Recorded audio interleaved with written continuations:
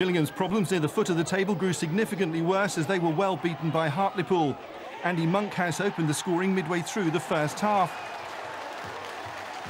And within minutes it was 2-0. A fantastic run from Joel Porter took him from his own half and past a couple of defenders. And he then had the composure to beat goalkeeper Derek Stillie.